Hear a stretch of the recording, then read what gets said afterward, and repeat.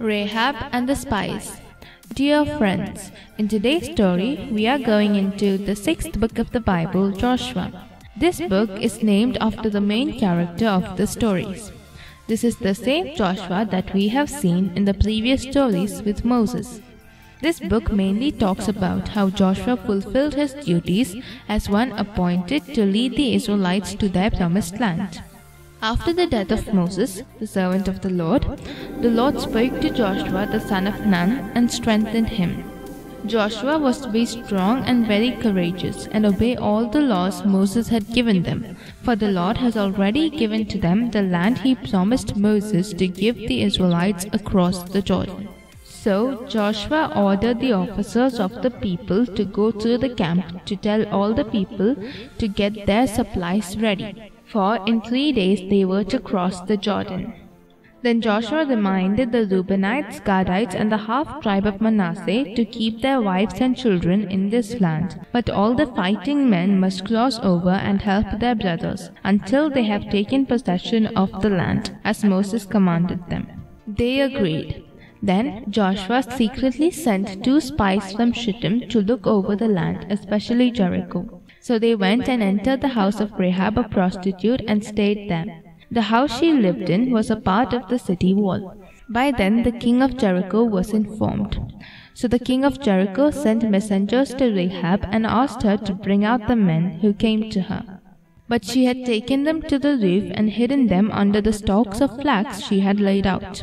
She did this because all who lived in the country, including her, were living in great fear, because they heard how the Lord dried up the Red Sea and what they did to the kings of the Amorites. And they realized that God had given Jericho to the Israelites. So she did not hand over the men to the messengers who came to the house.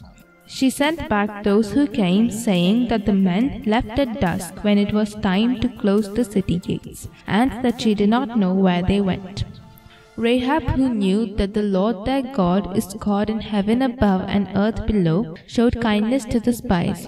In return for that, she asked that when the Israelites come to take possession of the land, they would spare her life and the lives of those who belong to her, and that they will save them from death. They agreed. Then she led them down by a rope through her window.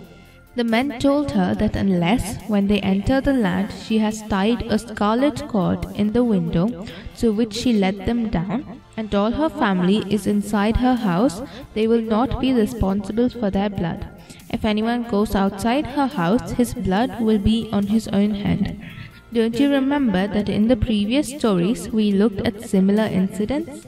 In Noah's time, God had given enough time to enter the ark before his judgment.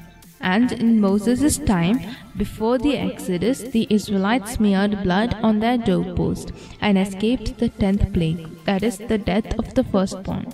The reason why God chose Israel as his people was so that the Gentiles can see him through them and come to him. That is why they did not hesitate in showing kindness to Rahab, who knew this and behaved accordingly. Then the 2 men started back and came to Joshua and told him everything that happened to them. Then, early in the morning, Joshua and all the Israelites set out from Shittim and went to the Jordan, where they camped. After 3 days, the officers went throughout the camp and instructed the people on what they should do while crossing the Jordan. Joshua told the people to consecrate themselves that day, for the next day the Lord will do an amazing thing among them. In the next story, we will see the instructions the Israelites got before crossing the Jordan and how they crossed the river. God bless you.